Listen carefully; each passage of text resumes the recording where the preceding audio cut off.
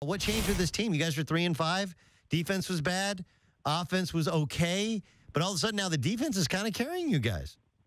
Yeah, I can't really pinpoint what exactly happened, but like you said, our defense has just been unbelievable this past month.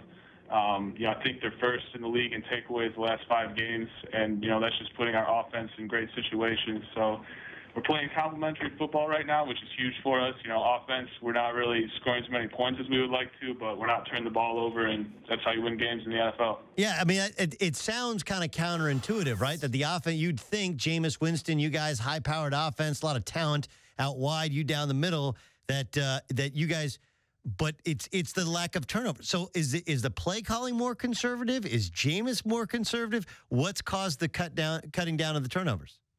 I wouldn't say we're more conservative at all. It's just, we've missed some opportunities down the field the past couple of weeks. We've had some chances and kind of shot ourselves in the foot with some penalties and some pressure on the quarterback. So, we're still calling the same shots down the field, but Jameis is making better decisions. He's checking the ball down more often, which is huge for us.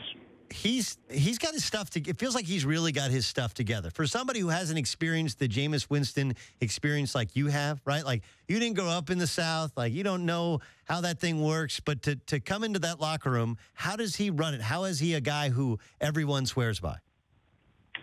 He just loves the game so much. He loves football more than any person I've ever met in my life, and it's contagious. He's definitely a goofy dude, but that's something that I appreciate. And, the guys follow him. He's our leader. You're going to Dallas. It's not just going to play in Dallas. This game was flexed out. Like, the NBC was like, no. We want Tampa on our air. Granted, helps that it's the Cowboys.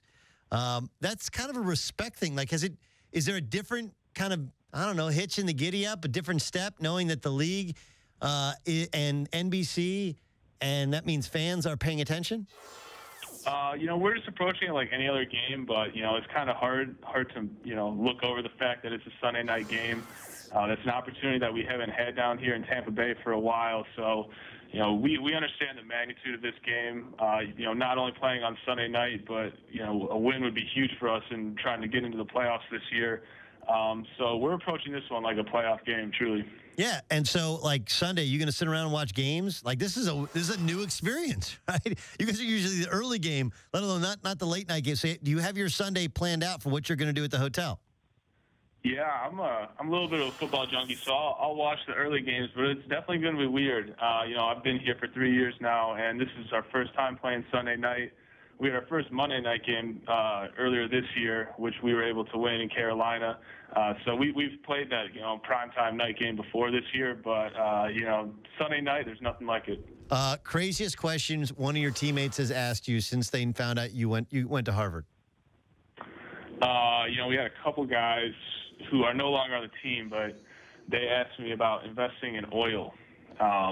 Something that was a little bit above my pay grade. So I told them to talk to their financial advisors about that one. It's funny, though, because people automatically, and, I mean, obviously, there's not, you went to Harvard. There's some kind of life idiots that are book smart. I understand that, but not everyone who went to Harvard is, like, genius, right? Like, not everyone you went to school with is the sharpest knife in the drawer, correct? No, yeah. My roommates from college, they're the perfect example of, not the smartest guys in the world.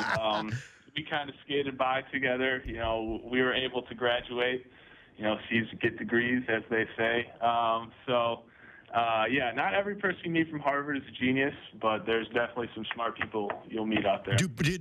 When you were on campus, did more people know the crew team than knew the football team? We were definitely bottom of the totem pole. No respect at parties, anything like that. I would say, our crew team was pretty solid. Crew was big. Basketball. Basketball was good when you were there. Yeah, I was there. They won. That's when they won the first NCAA tournament game, right? That's right. Yeah, we went 3 or 4 years in a row, but we won our first tournament game my sophomore and junior year. So it was exciting watching them. And then of course you got hockey. Is like you're way behind hockey. Like don't even there's the bean pot. That's huge. Yeah, they're a whole nother echelon than we are. Have you gotten into the sweet tea or the grits? Like Southern food, different than what you were brought up around.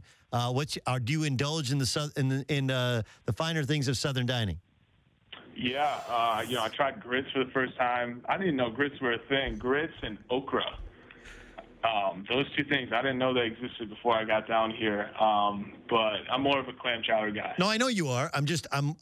So where did you have grits and okra? Like, did you have it like at a restaurant? Did you go to somebody's house? Like, where did you, tell me where you had this stuff. The chef here at One Bucks, just at the facility, does a great job preparing Southern food. Yeah. And so I tried it out here.